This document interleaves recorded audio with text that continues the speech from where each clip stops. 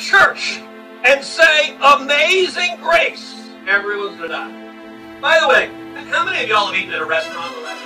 Can I just stop and say how strange the rules are right now? I want to understand how this virus works. So when you walk in, you got to put your mask on. Sadly, I've got two. You walk in, you got to put your mask on. You sit down, take your mask off. See, apparently the virus is actually connected to elevation. Now remember, this is all about science. This actually may not be elevation. I think it's that there are hormones that are released in your thighs when you're sitting. So you can sit at the table and there's no virus being transmitted. But if you stand up, put the mask on! And listen, let's be clear, this is a dangerous virus. But these collectivist statists, okay, now they're saying everybody can get immunized. We can have herd immunity everywhere, and we're going to wear masks for the next 300 years. And by the way, not just one mask, 2, 3, 4. You can't have too many masks. How much virtue do you want to say? You know, the U.S. Capitol has giant fences with razor wires and 5,000 National Guard standing out front because the Democrats are convinced that political theater.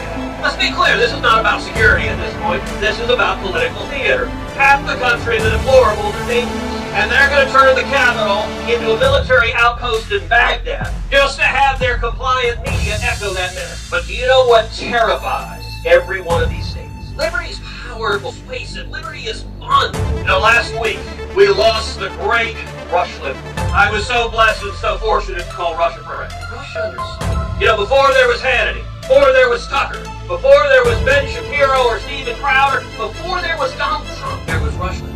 And before there was Section 230, there was something called the Fairness Doctrine, which gave leftists in Washington the power to silence views they didn't like. We got rid of the Fairness Doctrine, and Rush Limbaugh started by going on 1 a.m. station, and then a 2nd a.m. station, and then a 3rd, and then a 4th, and then a 5th, and the voice of liberty spread like prairie fire.